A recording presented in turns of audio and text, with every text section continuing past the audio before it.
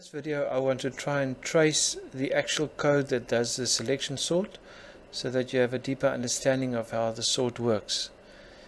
It starts off by saying how many passes would I need, how many times would I need to go through the list before it's sorted. It's a very standard question which you all find in the other sorts. So in this case you have 6 elements, so after each pass one element will be in its position. So you only need to put 5 in position, which automatically puts the 6th one in its position. So the outer for loop determines how many passes you'll do, and you'll see it's from 1 to count -1. So if there's 6 elements, you will be doing 5 passes. So pass is initialized to 1 for the first loop, and then you set max pass to 0. So you kind of start off and you're saying your first maximum element is the one at position 0 in the list. Okay, now we look at the inner loop. The inner loop says how many elements do I need to visit to try and find whether they are not the maximum element in the unsorted part of the list. So we notice that we've identified the first element, which we'll always identify as our first maximum element, and then we'll start at the second element always at position 1. And we'll go to L count minus pass. Now the first time means we'll be going right through to the end. But notice the next time the maximum element will be at the end. So then we'll be going to the second last element, which will be L count minus 2. 6 minus 2 is 4. But for the first time we now have pass set to 1. And max pass we've seen set to 0.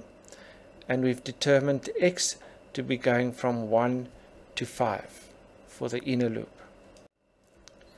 So the first time we do the body of the inner loop, we are saying we have x set to 1, max pass set to 0. So that if statement simply says, is the one at the element at position 1 greater than our current max pass? Obviously it's not, so it's ignored.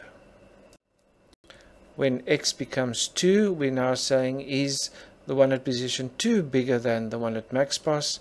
It's not, so max pass stays unchanged. Now x becomes 3, and the element at position 3 is compared to our maximum element, and clearly 90 is bigger than 55. Because 90 is bigger than 55, we now say that our maximum element is at position 3. So max pass changes to x, which is 3.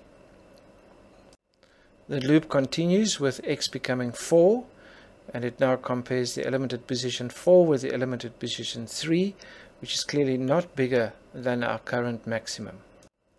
The last element visited is the one at position 5, 67, which once again is not greater than the 90 at position 3.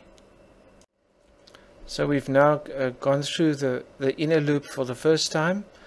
We know that the maximum element is at position 3, and it needs to be swapped to the last with the last element in the list, which is at position count minus pass.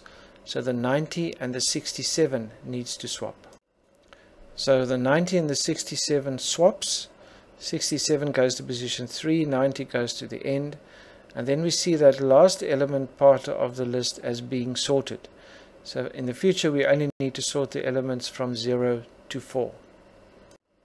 So now we repeat the outer loop. So pass now becomes 2, and max pass is again set to 0. So we're saying we're doing the elements from 0 to 4, and we've decided we start off with the element at position 0 being our current maximum. And the elements we need to compare it with are the elements from 1 to 4, that the unsorted part of the array. Notice what 4 is. 4 is count minus pass. So 4 is 6 minus 2. So we'll be comparing those 4 elements with the current max. So once we've completed the inner loop, we would find that the max position is 3, the 67 is the maximum, and it now needs to swap with the position 4, the 60. So 67 and 60 needs to swap. So once the 67 and the 60 has swapped, the last two elements are now seen as the sorted part of the array, and for the next outer loop we'll be looking at the elements from 0 to 3. So after each pass, one more element will be added to the back in its correct position. And notice after pass 5 you would have 5 elements in their correct position, and the 6th element has no other choice than being at position 0. So after the 5th pass, if there were 6 elements, the list will be sorted.